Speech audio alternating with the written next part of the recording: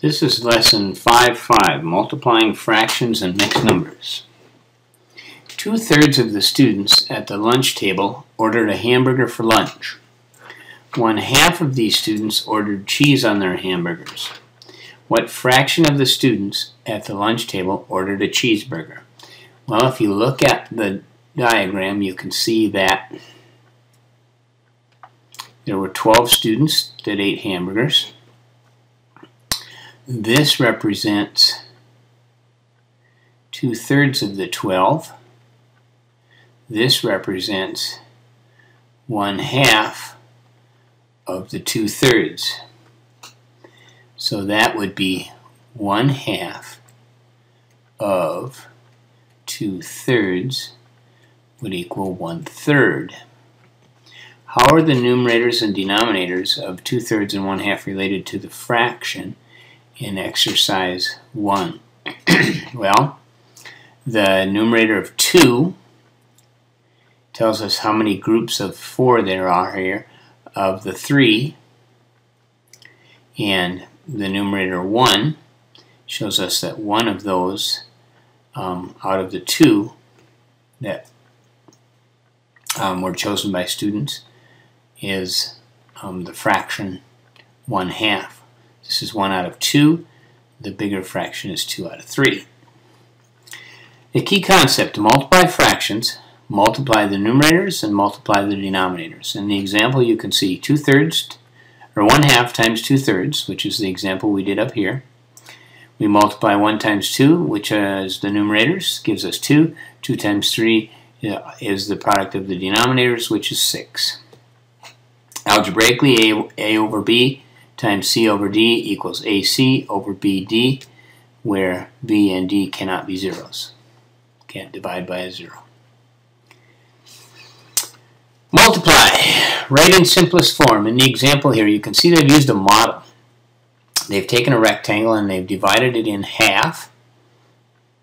You can see the half indicated here. Then they've divided each of those halves into thirds. They want, these are the thirds right here you can see, they want 1/3 of 1/2, 1/3, or 1/2 of 1/3, which is 1/6, which is 1 times 1 over 2 times 3, numerator times numerator, denominator times denominator. Here we have a model of 2 rectangles. We've divided each rectangle into fourths, and what we want is 3/4 of the 2. So here's 3/4 here, here's 3/4 here, which is a total of 6/4. You can see that in the example right here. We get that by doing numerator times numerator, denominator times denominator. 6/4 gives us an improper fraction. We can simplify this by dividing numerator and denominator by 2, which gives us the improper fraction 3 over 2, which they would rename as would we to 1 1/2. In example A, 3/5 times 1/2 is equal to 3 times 1 over 5 times 2, which is 3/10. In example B, 1/3 times 3/4 is 1 times 3 over 3 times 4, which is 3/12. Now, they don't tell us to simplify here, but we're going to assume whenever we're working with fractions, adding, subtracting, multiplying, or dividing, that we're going to write it in simplest form unless they specifically tell us not to, or there's a specific need not to. So this would actually simplify to 1/4. In example C, 2/3 times 4. 4 is a whole number. To make that a fraction, we simply give it a denominator of 1, so we can do numerator times numerator. 2 times 4 over 3 times 1, which gives us 8 over 3, which we would rename as 2 and 2/3 as a mixed number. If the numerator and denominator of either fraction have common factors, you can simplify before you multiply. Simplify before you multiply. A key concept, a struggle for lots of kids, but a really important concept if you can get it. 2 times 3 over 7 times 8, you notice that the 2 and the 8 have a common factor of 2. They can show you here that they've divided both of those by 2. So instead of 2/7 times 3/8, we have 1/7 times 3/4. And the nice thing about that is then when we multiply and get 3/28, we know that that fraction's in simplest form because we simplified before we multiplied. Example D, 1/3 times 3/7. We can divide both of these 3's by 3. Gives us a 1 here and a 1 here. So our answer then in simplest form is 1/7. Example E, 4/9 times 1/8. The 4 and the 8 have a common factor of 4. So 4 divided by 4 is 1. 8 divided by 4 is 2. 1 times 1 is 1 as a numerator. 9 times 2 is 18 as a denominator. So 9/4 times 1/8 is 1/18. Example F, 5/6 times 3/5. This is one of those rare occasions where we can simplify both ways. Divide both of these by 5. Gives us 1. Divide this by 3. Divide this by 3. 6 divided by 3 is 2. So instead of 15 over 30, we have the simplified fraction 1 over 2. Multiplying mixed number. Now, mixed number is a number with a fraction part and a whole number part. In order for us to do numerator times numerator over denominator times denominator, which is our multiplication algorithm, we have to change 4 2/5, as you can see here, to an improper fraction. 4 2/5 as an improper fraction. 4 over 1 times, to change that to fifths, we would multiply that times 5 over 5, which gives us 20 over 5. We add the 2 from this fraction, which gives us the 22 over 5, the resulting 22 over 5 that you see right here. Notice we can simplify before we multiply, divide both of those by 2. So our resulting answer is 1 times 11 over 1 times 5, 11/5, which we then rewrite as a mixed number. Method number 2, they use mental math. I think all they're saying there is they're going to use the distributive property, which saves us changing 4 2/5 to an improper fraction. They've taken 4 2/5 and written it as a sum, you can see here. 1/2 of 4 is 2. You can see that right here. And 1/2 of 2/5 is 1/5. So we can add those together and getting the same result that we got up here of 2 1/5. 2 1/5. Doesn't always work that smoothly, but in this case it's a nice way to do it. Notice they estimated here too. They did 1/2 of 4. They left the 1/2 here. They rounded this to 4. 1/2 of 4 is 2. They didn't show us that or tell us that, but they did that. Same thing up here. They took 1/2, left it the same, rounded 4 2/5 to 4. 1/2 of 4 is 2. Both of those are reasonable answers based on those estimates.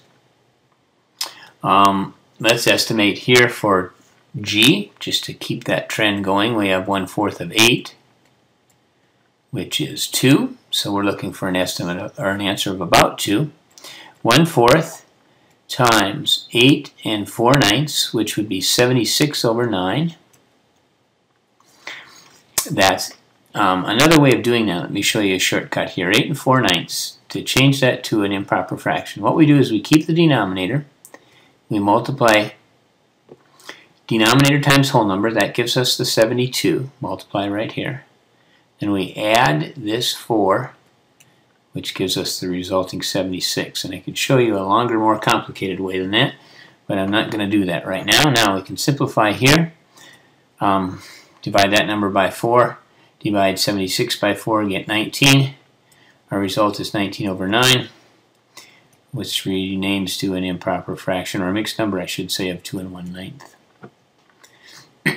example H. Back to this one for a second. That is a reasonable answer based on our estimate.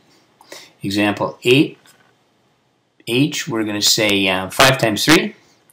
We're just going to round 5 to 5 1/3 to 5. We're going to leave the 3. We're going to get an estimate of 15. An underestimate, so expect an answer of more than that. 5 1/3 times 3. 5 1/3. Using this method up here, 3 times 5 is 15. Plus 1 is 16, so we have 16/3. Times 3 over 1. Simplify here and here, we get an answer of 16, which is reasonable based on that we had already said was an underestimate. 1 7/8 in example I times 2 2/5. A simple estimate there would be 2 times 2, which is 4. I have to rename both of these now. 1 7/8. 8 times 1 is 8, plus 7 is 15 over 8. 2 times 5 is 10, plus 2 is 12 over 5. Setting up this really nice looking pair of factors because we can simplify all over the place. We can divide by 5 here, and 5 here, and 4 here, and 4 here. So instead of 15 times 12, we get 3 times 3, which is 9 over 2. 2 times 1 denominator gives us an answer of 4.5. Clearly in agreement with our estimate. Humans sleep about 1/3 of each day. If each year is equal to 365 1/4 days, determine the number of days in a year the average human sleeps. Here's that written as a sentence. We've chosen the variable d to represent days. The number of days a person sleeps is 1/3 times 365 1/4. Here's the math down here. Here's the equation from here. You can see here that they've changed 365 1/4 to an improper fraction. 1 plus 4 plus 6 plus 1. This is a nice use of divisibility test for 3. Students should know that 1,461 is divisible by 3, and you can see here that they divided by 3. They don't show you that, but that's what they did. So now we have 1 times 487 on the top, multiplying the numerators. 1 times 4 on the bottom, multiplying the denominators. We then divide 4 into 487, and we get 121 3/4 days. Amazing to think that humans sleep 121 3/4 days each year.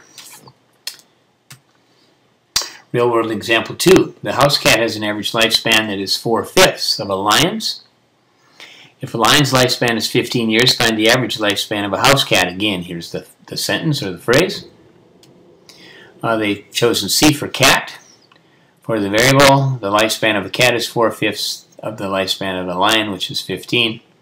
Here's the algebraic equation. 4/5 times 15 over 1, changing 15 to an improper fraction.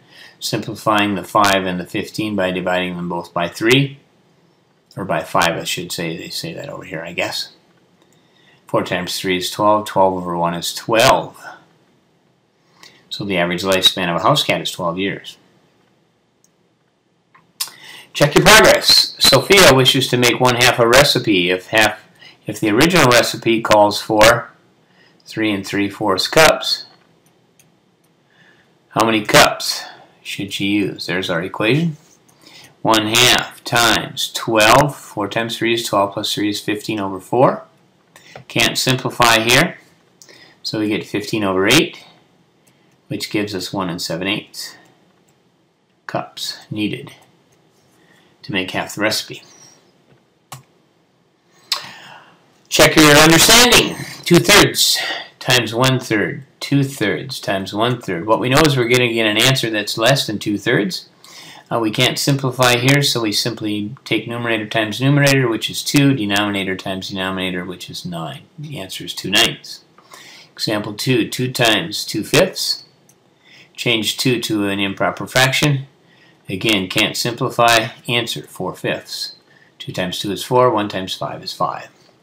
Example 3, 1/6 times 4, 4 over 1. Here we can simplify, dividing both of these by 2 gives us an answer of 2/3. Doesn't seem right to me.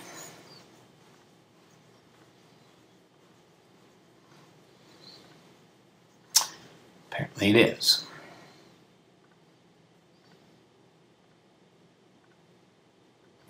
Number 4, 1/4 times 8/9. Can I simplify here? Yes, divide by 4, divide by 4. My answer is 2/9. 1 times 2, numerator, 1 times 9, denominator. Number 5, 2 1/4 times 2/3. My answer is going to be less than 2 1/4. Change 2 1/4 to an improper fraction. 2 times 4 is 8, plus 1 is 9. 9 over 4 times 2 over 3. Simplify here and here by dividing by 3. Simplify here and here by dividing by 2. My answer, 3 over 2, which is 1 1/2. Number 6, 1 5/6 times 3 3/5. 1 5/6. Let's see, our estimate here would be probably 2 times 4, or about 8. 1 5/6. 6 times 1 is 6, plus 5 is 11/6, times 15. 5 times 3 is 15, plus 3 is 18/5. Simplify here by dividing by 6. Gives me 3 here and 1 here. 33 over 5, which is 6 3/5. Reasonably close to my estimate, because this is clearly an overestimate. Last understanding problem, number 7. The weight of an object on Mars is 2/5 of its weight on Earth. How much would an 80-pound dog weigh on Mars? 2/5 of 80 is 2/5 times 80 over 1. 80 over 1. Divide this by 5. Divide this by 5 gives me 16. 2 times 16 is 32 over 1, which is 32. So the 80-pound dog on Earth weighs 32 pounds on Mars. At this point, you should quit the video, go back to my web page, click on Lesson Quiz 5.5, log in using your 6-digit student number, and use the password, which is the first 6 digits of your last name and your 2-digit birthday, and take the lesson quiz. Thank you.